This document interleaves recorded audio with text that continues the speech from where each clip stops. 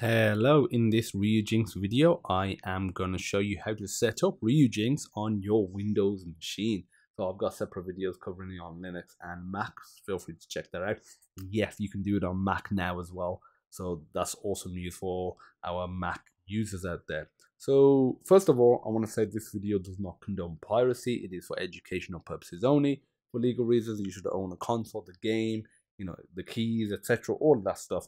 Now that that's out the way, this is like a newer version 2023 setup video, because the last one that was from about 2 years ago that I created is slightly outdated now. The interface has slightly changed, Vulkan support has been added, so there's I think a need to create a new video.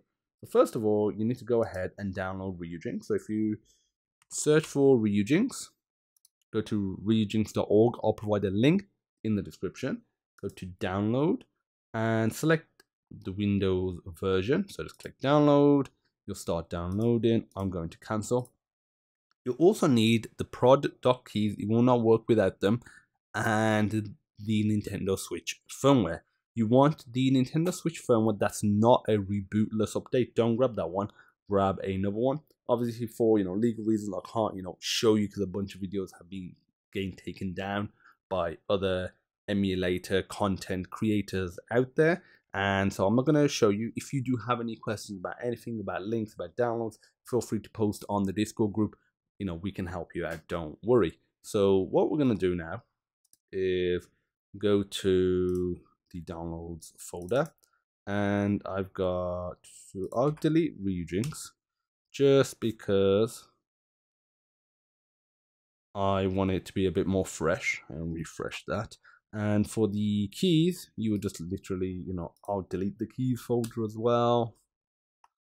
And you right click, go to extract all, extract. And say for the firmware, you can leave it, because you can install it extracted or compressed. It doesn't matter, so I just recommend leaving it. For Ryujinx, you right click, go to extract all, click extract. I'm not going to do it this way for the simple reason it's slow using the built-in Windows extractor. Feel free to do that. But personally, I'm going to use 7-zip. Feel free to download 7-zip or WinRAR. Just Google those applications, either one of them, and they'll provide you with a much faster extracting experience. Now, open your Ryujinx folder. Go to Publish. Open ryujinx.exe.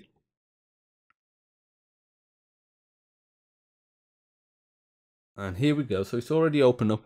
It's already detected again, because I had already, got some. I'll go to open Ryujinx folder. And what I'm going to do, I'm going to delete this Ryujinx folder and reopen Ryujinx up now. You don't need to do that. That was just for me. Just so, yes. So this is what will appear. No keys are found. That's okay. And it asks you, do you want Vulkan as your default graphics back end?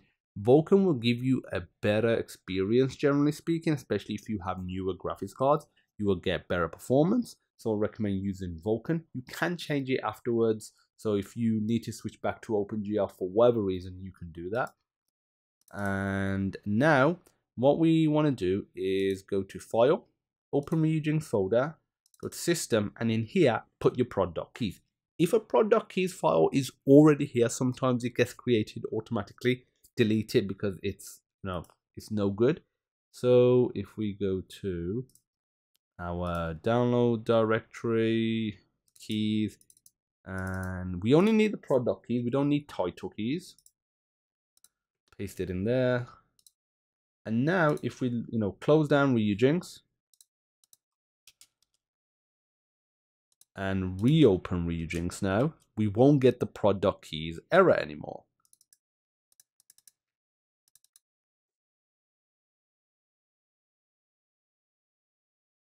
So no prod dock keys error now. Now we can install the firmware. It's very important that you install the firmware after you copy and paste the prod dock keys, otherwise you'll get errors. So go to Tools, Install Firmware, install a firmware from XEI or Zip. And now with the window that pops up, and go to where you downloaded it, select the zip file, click open, and it literally does not take long at all. Click yes, and there you go, it's done. if it pops up saying maybe you've already done a previous setup at one point that an older version is installed, do you want to override it? That's fine, just click override. That's not a problem. So one actual other thing I want to show you is if we go to ryujinx.org, it's important that you go to the compatibility list, and this will allow you to see what games are compatible and if there's any little tweaks that you have to do to get it to work, what doesn't work. For example, I'm going to be doing super, you just literally, if I refresh, click on here, you leave what's already there, you just put super, whatever your game is. Mine's Super Mario Odyssey, and I should have put Odyssey, it's so many Mario games, there we go. And recommended graphics backend is Vulkan. So there's mod.f first in the intro movie, which I have experienced. That's a higher spec than what I've got, so you'd probably run a little better on that one, to be fair. And it also, if you look at the images, it recommends docked mode, and so that's important as well. Again, I'm going to cover that momentarily. So it's very important to have a look at the particular game, because it might vary depending on the game, what sort of settings you have to have. You might have to have docked or handheld. So now go to options, settings, and here we don't need to do anything. Go to input, enable docked mode, we're all good here. Now we can configure our controllers. We can configure up to 8 controllers, so if you want to do multiplayer action, you're all good to go. Go to player 1, and here you just literally select the input device. For me, I've only got it like a keyboard connected that is compatible. Otherwise, if you have possibly Joy-Con controllers, a Nintendo Switch Pro controller, a PS4 controller, a PS5 DualSense controller, an Xbox controller, they all work as well. And I'll cover, I'll create separate updated videos for them as well. But literally all you do, you click on one. So if I want this as K, you press K. Boom, there we go. I'm just going to go back to X. There's not much more to it than that. And there we go. And a little note, you can create new profiles by clicking add. So what's the benefit of creating a profile? You can have different controller configurations for different games, different game genres, for different players. And you can easily remove them as well. And the save button is down here. So I'm zoomed in a fair bit, so I decided to, maximize it, otherwise you cannot see it. And you just click save once you're done. In system, select your region, so Europe for me, British English. Make sure you have a time zone selected. And the reason for that is some games does require, it's linked with the time that's built in. So you need to have that selected. Everything else, to be fair, you can leave as is. Make sure you got an audio backend selected as well. Go to graphics. And in here, we can leave that as default. This is where you can change it back to OpenGL if you want to. There may be some games, and you'll see like on the compatibility list, they might say it works better in OpenGL, so use OpenGL for that. Case I've only got one GPU, so I don't need to mess around with that. The other thing that you can look at is resolution scale. If you have a high resolution monitor, you have a more powerful computer, you can increase the resolution scale, which makes the the objects in the game appear sharper and more rounded. So you can do it, but obviously I recommend you try it on native. If it works, then up it slowly until the point it's no longer smooth. And for post-processing, you can add some anti-aliasing to smooth out some jagged edges. And apart from that, aspect ratio leave as is. There's nothing else to it. And the last thing is game directory. So you need to set a game directory. Go to add. This is where all your games are. You can set multiple game directories. Recommend you having a single one for your Nintendo Switch ROMs. And I've got it right here. Click add, click save, and there we go. So it's picked up the game, and there's a few more things before we run the game now. And if you want to refresh, maybe you've added some games and you haven't opened and closed and open, Ryujinx, you can just click the refresh down here. If you right click, you can go to manage title updates, go to add, and you can select an update if you have one and click save. I do not. Same principle for DLC. And if there's any cheats available, you can go here. Otherwise, you literally just double click, and you'll see you'll go through the process of loading the shaders, loading the game. It can take a bit of time, especially if it's the first time you're running the game after setting up the emulator. but it's just one of those things you just wait patiently and you'll be all good to go. If you want to go full screen, you can just enter full screen from here at any point, but I'll just be playing it in windowed mode. Okay, so the game is now loaded. Fantastic, as you can see. And down here is where you can, enable and disable VSync. It's enabled by default.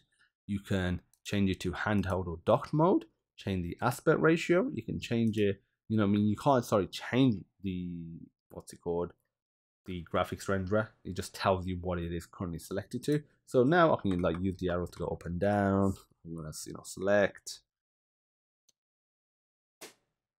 Obviously fill, and you can go back to options, settings, and check out the latest what the current control scheme is. So if you forgot, it's easy to do, especially if you're on keyboard. So I'm just going to skip this, skip the intro, and we'll be getting into the game. So because it's an emulator, and some games, depending on your system, you might get crashes. That's just the way it is, especially with the more newer emulators for the newer consoles. You just reboot the emulator and you just continue. And you can also go to actions, pause, and stop emulation. So pause if you just need to pause it somewhere right there and do something, or stop if you just want to completely stop it. I'm trying to think what was configured for. There we go.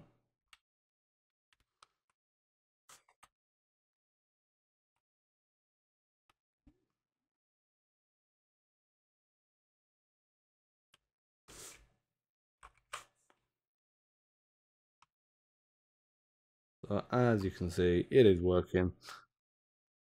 And depending on how powerful your computer is, it will depend, and what game you're playing, you'll get different performance. So it's just one of those things, you just have to see how it goes. My CPU is a bit old, it's Intel 3930K. The GPU is an RTX 2080 Ti. GPU wise, I'm all good. It's just the CPU is a bit old now for especially emulators, and that's it. And I'm gonna shut this bad boy down now. Click yes, and there you go. So as of now, there's no save states in Ryujinx in Nintendo Switch emulation, but hopefully that will come soon. So we've got save states in PS3 emulation via RPCS3, and that was a big deal getting that over the last year. So that's it. If you have any questions, if you need more help with download links, with setup, with how to acquire different files for the setup, feel free to post questions in the Discord group, link in the description, and there's a dedicated Ryujinx channel. Feel free to post there. We will help out. If you like the video, give it a thumbs up, hit that subscribe button, hit that notification bell to get notified of new emulator content. And as always, I'll see you in the next emulator video. Bye bye.